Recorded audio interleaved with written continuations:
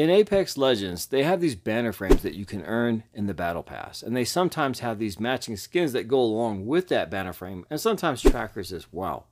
However, there was this one banner frame that appeared in a couple seasons back, and I think it was a season with Valkyrie, because I think it was like a Japanese-themed one, where they had this banner frame for Caustic. It was called Ghost in the Gas, that never got a matching skin with it.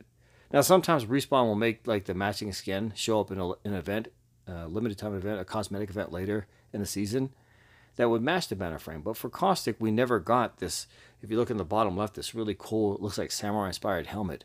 We never got a Ghost in the Gas skin that would go along with this banner frame. And I can't help but wonder, where is this skin and will we ever get it?